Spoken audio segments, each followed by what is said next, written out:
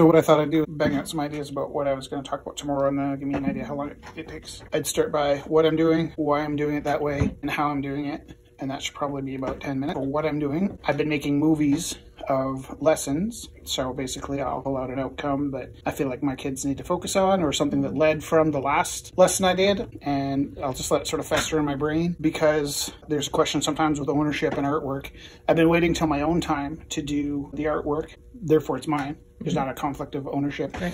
But I do take a little bit of my time to set up a camera before I start. So whatever I'm working on in the evening for my own practice, I'm taking a few minutes to just set up the camera in advance so that I can record what I've been working on. And if it turns into something I can use, then it turns into something I can use. And if it doesn't, that's just what I do anyway. So there's a half step of intrusion into my own life that I'm slowing things down a bit to work on my own stuff. That said, the next morning I'll take the footage that I had. I can take some time to dig into it, identify what needs to be cut, what's not necessary. They look pretty easygoing and kind of haphazard, and sometimes I use the wrong word, and I don't really worry about that too much, because if I was teaching a lesson, I'd probably do the same thing. But I can cut usually almost about a 1:5 ratio the time down just by cutting out the word I use a Mac, that's my comfort zone. Can do the same thing in a PC. I have all kinds of software, but I tend to just use iMovie. Recognize visually what my ums look like now, so they're pretty easy, almost like a video game, to just go through and hit play, and I can hit pause, break, pause, break, delete, and then the ums are gone, and I cut the movie down. There's several ways I make the movies. I'll talk about some advantages. Because the course that I teach is visual communication, anytime I can do a video without any sound at all is ideal. If I'm just modeling how I can work without speaking, I cut it, I separate the background noise, I drop the background noise out. It's really nice to drop some music in to make it more bearable, and then I speed it up. And actually, you have to be careful about speeding it up too much, because if the progress jumps and you don't see the progress, then it's unwatchable and useless. If the progress doesn't move quickly enough, you lose your viewer. So you don't want to be watching grass grow. You also don't want to be watching like a flash explosion in your face.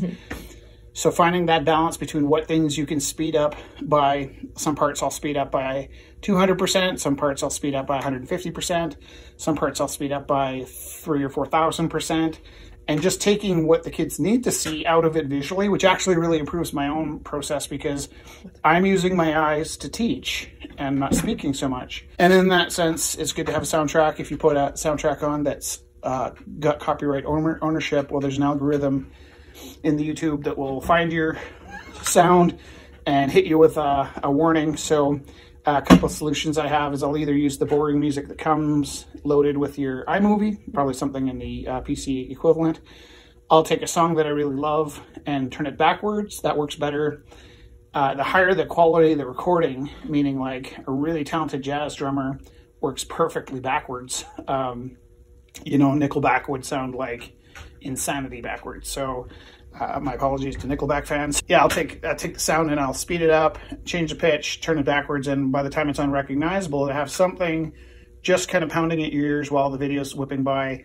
Sometimes it's super annoying, but there's a mute button. So if it's possible, I prefer, the quickest thing for me to do is just to speed it up, cut the sound out, and hit send. If it's something that requires more talking, usually what I'll do is like I said, I'll set the camera up, and while I'm working, I'm talking. You get a real sense for how often you say and take deep breaths, and you find out what a heavy breather you are. In that sense, I don't have any of the headache I would have trying to find music for it, but I do have a lot of fun going through and editing the next day, taking the important parts, cutting out the ums and the uhs and the buts, and just crafting it down to the absolute shortest video possible. For my real life, if I'm shooting a video, it's always a 10-to-1 ratio. If you need an hour of video, you shoot 10 hours of footage and you cut that down. If I need, since I'm working with myself, I can estimate a little lower than that. I can go from a 5-hour video to a 1 hour, but that's because I know within my own head the pieces that I'm cutting out before I shoot them, right? But whatever you have, you want to be cutthroat about deleting. You cut it down until you're starting to cut the good parts, and once you're cutting down the good parts, you have to watch that you don't go too far and become something that you can't communicate. So if you take a 1,000-word essay, you drop it down to 1,200 words, it's better. If you drop that down to 400 words, it's probably better. If you try and get down to 80 words, it's gibberish. But, you know, whenever in journalism, if you write a story, they give you this 2,000 word story. You got to take all the content and put it into 1,000 words, and you need to put it into 400 words, and then you need to put it into 75 words. And so by the time you cut down, no one can follow it, and it's useless. But you want to be as close to useless as possible. Why I'm doing it? I do it this way because if the kids are getting stressed out about math and social, if the kids are stressed about a pandemic, if the kids are stressed out about missing their friends, it's easier for me to take an entire day and make something that I can bullet down to 10 minutes of information and provide it to them to watch when they're ready. They're receiving it better. I've deleted, you know, what could have been 6 hours of babbling into 10 minutes of speaking. They get the best of what I want to say. I think it's more fun to watch.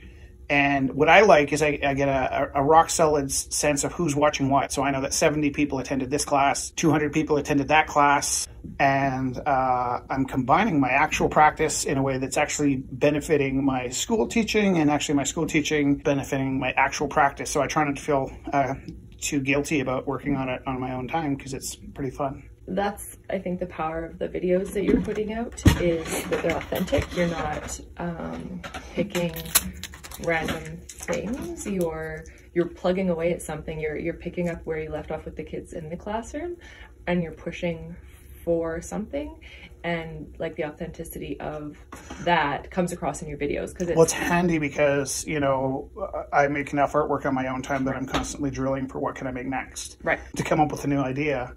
This has been a pretty great idea generator for my own practice, because I'm like, oh, well, what, you know, the kids could really benefit from a street scene right now. I'm actually inspired by what I think the kids need. And that comes back to the modeling that you were talking about when you wrote a reflection about the time, how it affected your work, and the responses back to your reflections have been really incredible because you modeled that. And I think you modeling the art making is also has shown really effective to the kids too, because they're seeing you making the artwork. There's an opportunity to do detailed stuff that you wouldn't be able to present to the whole class, right? Right, like it's like that 20 kids that are closest to you are getting a great lesson. The other 15 kids are kind of standing at the back of the room and they can't see what's going on. Right. So our class time, when we were all in the building, it ended up being a lot about doing and me trying to infuse the lessons when I could. Yeah. This gives me a little bit of time to tackle some of the lessons that would be really difficult to present to everybody all at once. You know, I try to remember that teaching art's more like petting a cat than a dog, right? You can chase them around and pin them down and force, but really it's better if you wait until they come see you. And if you ignore them, they'll come see you. But you're like putting out the bowl of milk for them and letting them come to it. It's been really well received. I try and do something new with each video. That's for my own sanity. So if I've done a video that was a time speed lapse on one video, the next one I'm trying to do something that's more of a explanation.